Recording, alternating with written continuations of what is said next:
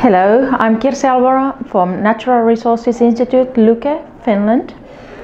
It has been a great pleasure to be here during the 2 days of bioeconomy-led opportunities between the Nordic countries and Southern Cone markets. It has been a tremendous possibility to learn and share experiences and discuss and innovate together. I think this concept has been really excellent presentations, and actually I realized that even we in the Nordic countries do not know everything what we are doing in our various institutions. There are a lot of similarities, but of course specialties based on different countries and the challenges we face. But I think we all, both in Southern Cone and Nordic, have a lot of same concerns and same interests. So I believe that in the area of forestry there is a big opportunities to continue the collaboration between and take some advantages of the Nordic countries, as we have very intensive technology use in our forestry sector, and I believe that is really one very essential ingredient to capture value out of also your forest sector.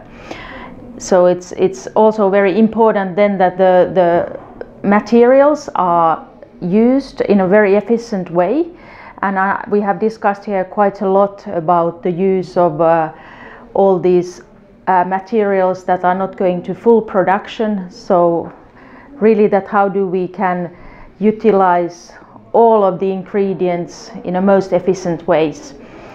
And we have also learned quite a lot about the different value adding ways of, for example, blue marine today in the day 2 and it has been truly interesting to see, for example, in Iceland what they are doing. They seem to be it's a country of 300,000 people, but the innovation there exists. It's quite phenomenal.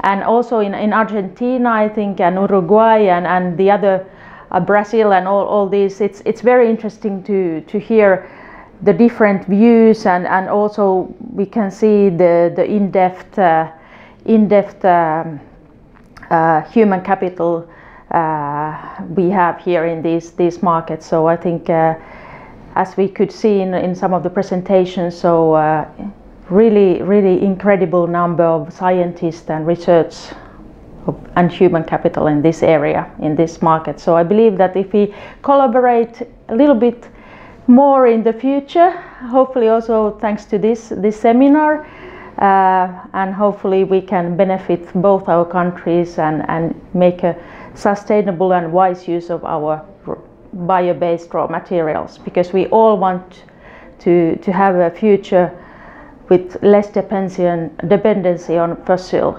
materials. Thank you.